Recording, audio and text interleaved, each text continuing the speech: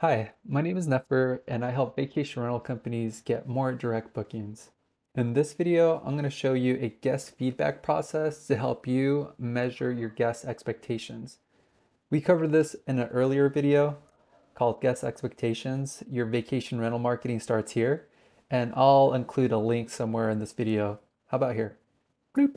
Okay, so why do we want to ask for feedback? Essentially, we want to measure how closely we got to our initial goal, which was to over deliver on your guest experience. There's a lot of different ways on how to do this. So I'm going to show you just a bare minimum example of what this process could look like for you.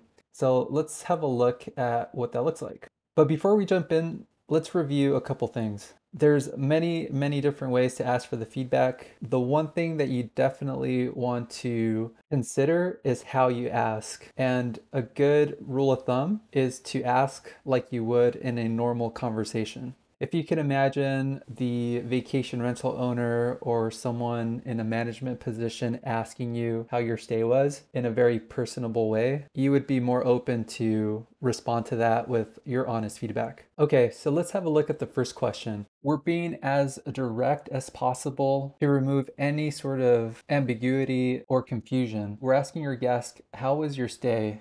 And we're giving them 5 different options.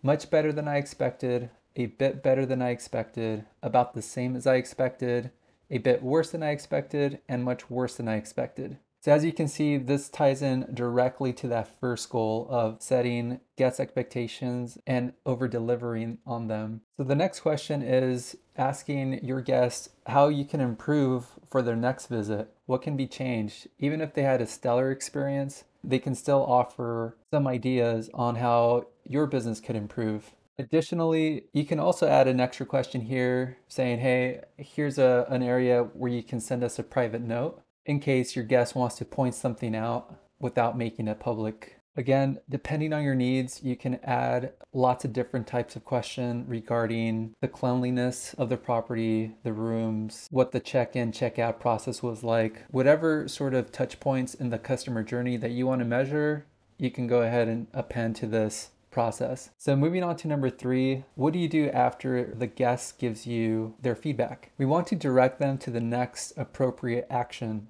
So for instance, if we know that we delivered on the guest expectation about the same, a bit better, or much better than expected, then we want to take that opportunity to invite these guests to review your vacation rental business on some sort of platform like Google Maps, Facebook, or another platform. On the contrary, if the guest gave you feedback that their experience was a bit worse or much worse, then that's your time to try to make good on that experience. So you can alert the team right away after that feedback was submitted to make good on that or to try to diffuse the situation. Also, with this feedback process, you can identify the guests that were delighted, the ones that were not, and then update their CRM record. So for instance, you might have someone that had an awesome experience and they were a great guest to deal with. That's the kind of guest that you want to invite back, right? So what you can do is update their CRM record in your system, and then you can treat these people a little bit differently or treat with special care. Then going one step